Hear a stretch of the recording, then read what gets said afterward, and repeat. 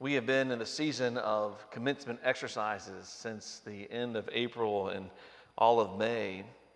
Students processed in with tassels on the right, and then they are guided and instructed to take their tassels from the right to the left, signifying that there's a change, or the change in status between being a student and then a graduate. Academic hoods of the colors of the school and college and universities are often placed upon the shoulders, or maybe it's the colors of the degree, master's degree that's conferred, and it's placed on the shoulders of the graduates before they go up to receive the diploma. There's a certain level of pomp and order until those caps are just tossed in the air with great abandon. The graduation marks a change in status from students to alumni, a student to employment, a student to further studies at a different institution. And there'll be this transition from the known into the unknown. For the past 4 years, they developed a certain routine and a rhythm of being a student. And shortly after walking off the stage with a diploma in hand, they're ready to walk off the campus as an alumni, ready for what is next.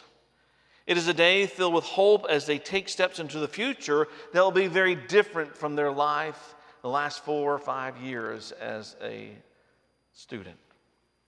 Confident, unsure of next steps. I think it depends upon the day and upon what time of day you ask.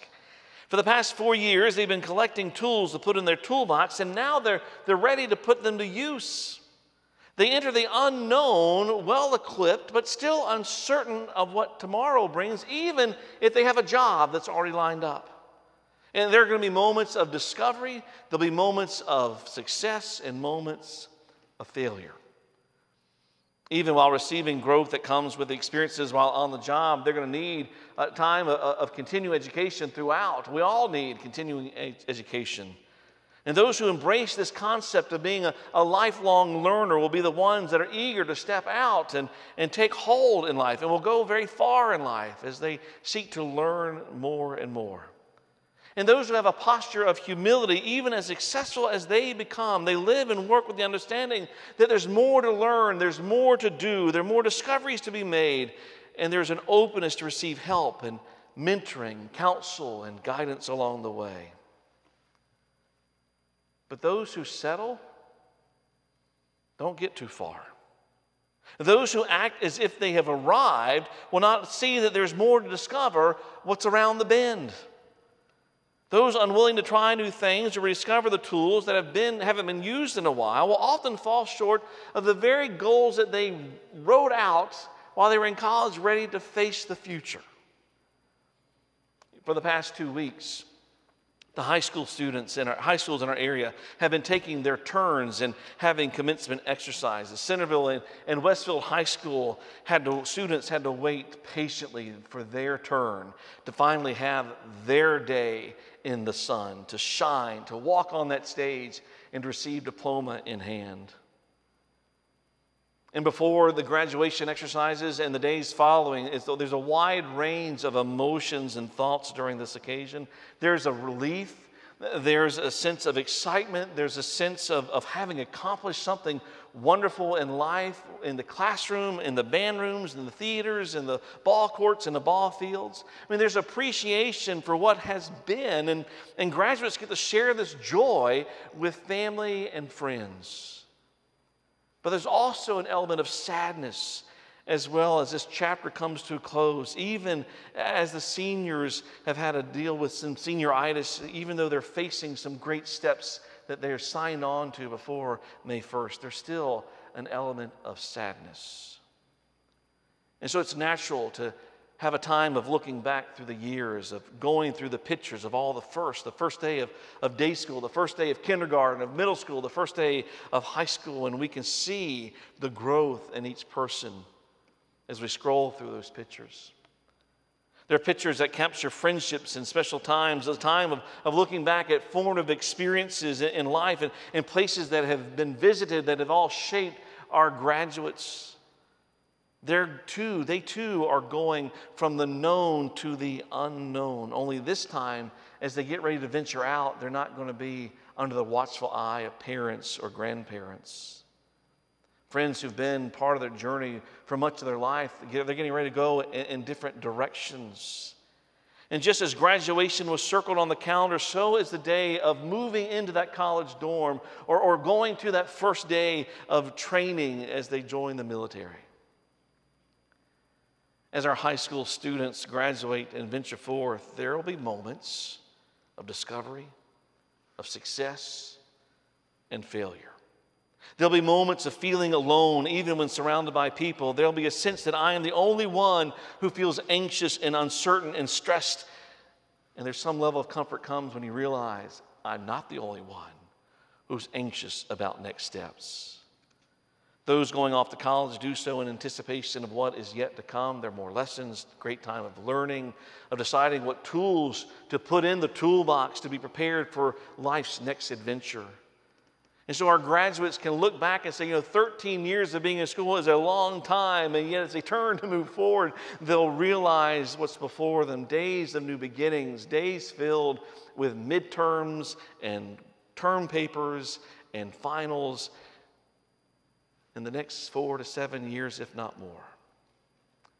And so parents find themselves in this place of letting go, in the hopes that they have prepared their children well. And there'll be moments when the summer you feel like, have I said everything that's supposed to be said? Are there lessons that I haven't taught?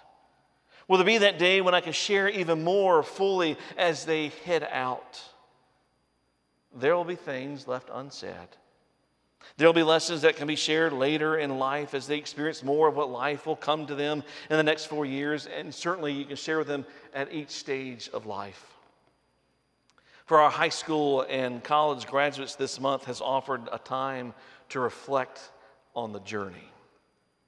And for those who are changing jobs or eyeing retirement or retiring and moving this year, it is a time of reflecting on what has been. Sure, there are more years in the rearview mirror than the years that are before you in retirement, but there are days before you that are filled with new beginnings. And there's a future that is filled with hope. It is still a time of learning and discovering, of trying new endeavors, of learning something new, to fill your time with meaningful experiences, taking in new sights, spending time with renewing relationships, and to renew old hobbies that took a back seat while making a living. Life is filled with stages as we make this journey. And we see transition points as milestones. And they serve as markers for all of us. And we pause. We pause to celebrate them, but then we move on to what is next. And hopefully all the while we're building on a strong foundation. And that is true as we go through our school years. That is true as we go through the career path that we take. It is also true in our faith. Our coming to faith was certainly a journey. It may have taken years to finally say yes to Jesus and respond to the grace that God has bestowed upon us. It may have taken years of grandparents and parents praying for us until we have that moment when we discover yes and say yes to Jesus Christ. That journey to faith may have had moments of doubt and even moments of wandering away from God and wandering away from church before finally acknowledging our need for God and having a great awareness that we are children of God who are loved by God. Our yes to God of having faith in Jesus Christ is not an end, it is a beginning. See, our yes doesn't signify that we understand that all there is to know about God, who is one God in three persons, blessed Trinity. Today is Trinity Sunday, and this is one of the most challenging Sundays to preach if the pastor takes up the doctrine of the Trinity in a sermon. This is a hard doctrine to wrap our minds around, to speak of God the Father, God the Son, and God the Holy Spirit, and we're referring to one God that we relate to in three ways, or relates to us in three ways. And how can God both be in heaven and we can experience God's presence here in our midst of the Holy Spirit? And if you have mastered this doctrine, then I will stop preaching and I'll let you come forward to finish the sermon. See, when I speak of the Trinity, I'm aware that there is an element of mystery here, and the fullness of God is just too much to narrow down to our level of comprehension. No matter how much we know about God, we have to understand that we're just simply scratching the surface, even with all the tools that we have. And yet, with this understanding that we have only scratched the surface, it shouldn't mean that we throw our hands in the air and give up trying. No, we are to hunger and thirst for the knowledge of God, to experience more and more of God's love each and every day. We're to know the one who knows us fully and loves us regardless. There are more revelations to be had. There are more experiences of being in the presence of the holy. The journey that follows our yes is to be a lifelong journey. We may have come to have that moment of discovery, that moment of being able to connect the dots and say, aha, I know God now. I understand who God is in Jesus Christ. We may have that moment when we had our hearts strangely warmed. But from that moment is to be a dynamic journey of constant discovery and discipleship. Friends, if your faith is boring and static and not life-altering or life-enhancing, then there's a problem. See, God is not boring. God is not static. God desires for us to be on the move, for our faith to be a dynamic force in our life. Discipleship involves mission and worship, opening up the Scriptures not just for devotion, but opening up for life, for study and for life application, as well as the sharing of our faith with others. And such a faith is to propel us forward, gives us hope to embrace a future that, yes, even now seems uncertain. This hope does not disappoint us because hope is based on our God who's been our help in ages past, and our God will be with us with whatever is around the bend. Bishop Will Willimon says to follow Jesus is to be willing to go with him on a journey that takes your whole life to finish. This faith is big. You know, a few weeks ago, our confirmands came up here and they said yes to Jesus Christ. They said yes. They wrote statements of their faith that speaks to where they are in their understanding of who God is, where they are in their understanding of faith. And with such a statement, they were acknowledging what they know to be true today. But what they also acknowledge without writing it is what they don't yet know what is true. The same Holy Spirit was stirring among them will lead them along the way to even more discoveries and truths about God if they're so open and humble enough to know that there is still more to come, there's still more to experience, and still more to know. They said yes. And yes was sufficient, and their faith is sufficient for them, but this yes is to be lived out, and this yes is to be lived out for each and every one of us. They were confirmed, and their confirmation class has ended, but the journey in many ways is just beginning. You know, at the end of that service, they came up and they received a certificate that acknowledges this is a milestone in their journey of faith. But Pastor Marty and Sean, they didn't hand out a diploma saying you got this faith down pat, you've achieved it, you're now a graduate. See, not one of us ever graduates from faith, but we're to be actively striving to know more of Christ so that we can be better at living out our faith tomorrow than we are today, to be better at it tomorrow. And that we might be able to face the challenges that come tomorrow because we are nurturing our faith today.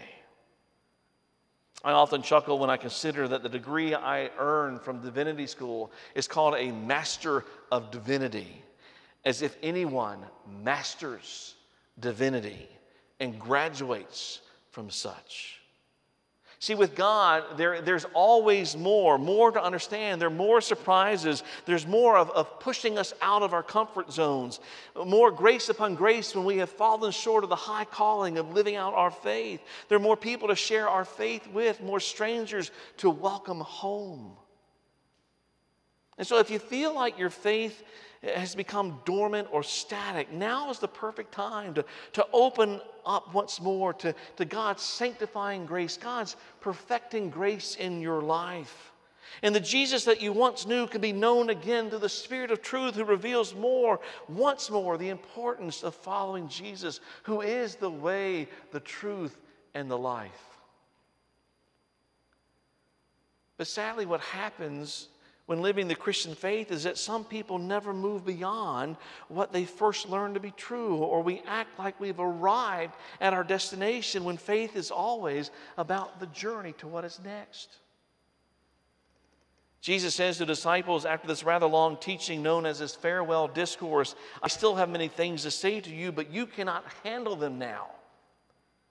And some people think that this means that he's not going to let them know at this point all about the suffering and the death and the burial and about the persecution that they would face in the coming years. That's certainly one way to interpret this teaching, but he's saying that as they journey by faith, as they live as disciples, the Spirit of truth will guide them and remind them of the very things that he had been instructing them throughout. Today, what the Spirit of truth leads us to will be consistent with what has gone on before. The Holy Spirit is not making up new things along the way and asking us to deviate from the teaching of Jesus. However, as they learn about living in the way of Jesus, the Holy Spirit will guide them and guides us into our context, in our new places, so that we can best live out what it means to be a Christian disciple in this year, in this time, and in this place, with all the challenges that we face. And this same is true for us today, for we are to be led by the Spirit of truth, not the spirit of, if it feels good, then just go ahead and do it. Or the spirit that says, we obviously have some feel-goods here and we have goosebumps, it must be of God. The Spirit of truth is a far cry from the spirit that conforms to the truth that we want it to be. See, the world and the church are so different than when I started out in ministry. So different from where you started in your faith journey. I mean, given the changes in our culture, we have to consider how best to live out our faith today. So much has changed. Just think about all that has changed in our lives in the last 3 years. Not 10 years, just in the last 3 years. I mean, the attractional model of church is gone. Having understanding that most people have at least some knowledge of God and of some religious background is not true anymore. And yet we often are reluctant to change our way of evangelism. That means just open the door and people will come. That model hasn't worked since the 1990s. I mean, if 10 years ago you told me about the need for live stream worship and Zoom meetings, I would have told you, you're crazy. Before that, I'd have to ask, what's a Zoom meeting? If you told me when I first started out in ministry that American politics and the polarization thereof would hijack the church and have a greater influence on our theology than the church has on politics, I would have told you that's not possible. I just learned about virtual worship a couple months ago with the creation of avatars representing our likeness. And people from all around the country, if not the globe, can be in the same virtual space in a time of worship, and they're sharing in prayer together, and they're hearing a message. Just you wait until I create my avatar. You might recognize the voice, but when I create that avatar, you're not going to recognize me. For I'm going to be tall, dark, and handsome with that avatar. With that avatar, I'm going to have more hair on my head, and I'll be able to fit in skinny jeans. See, before the pandemic, virtual church would definitely fall in that line of there's more to say to you, but you cannot bear them now. See, when I consider a future filled with hope, my faith tells me that we are to avail ourselves to the Spirit of truth, that same Spirit of truth that was at work among those early disciples as they went from Jerusalem to Judea, Samaria, and even with the other disciples who came after them as they went to the ends of the earth. We're to be open to the same Spirit of truth who gave the early Methodists a pioneering spirit to take the gospel across the mountains and across the rivers long before there were roads and bridges. We need that same Spirit of truth today. The same Spirit of truth that was active in uniting a church that had long divided over the issue of slavery is to be at work today if we would just get out of the way and let the Spirit of truth bring forth renewal and lead the church once more. Our faith tells us that the same Spirit of truth will be ever active today in the life of the church, declaring the things that are to come, bringing forth not a new thing, but renewal. I know you've heard me say this before. But see, I don't want an American Jesus. I don't want that Jesus. I don't want the Jesus who carries a Bible in one hand and the gun in the other. That's not my Jesus. It's not my Jesus. A Republican or Democrat Jesus, that's not my Jesus either. That isn't the Jesus of the gospel, but one that we get comfortable with, one that affirms our views and informs our views. Stop worshiping the gods that we make in our image, the gods who only offer what you want to hear and confirms all your choices. Don't wade in the shallow end or stand along the shoreline getting your toes wet every now and then and call that faithfulness, call that discipleship, call that Christianity. But friends, we need to set out into the deep, to move from what is known into the unknown, trusting that the same Holy Spirit that was before us is still going to go before us to lead the way. Stop sipping on milk, but move to feasting on the spiritual food that we've been invited to feast on. And don't act like you've arrived when you've simply come to a way stop. Because there's more of the journey. Because we follow the one who is the way. And we're to go with Jesus, the one who calls us into a lifetime of discipleship where we can never graduate, where we can never retire. Commit or renew this day to be a lifelong learner. Seek to know the Jesus of the Scriptures and be open to the Spirit of truth, who seeks to reveal more and more of the Jesus that we really need. In the name of the Father, Son, and Holy Spirit, amen.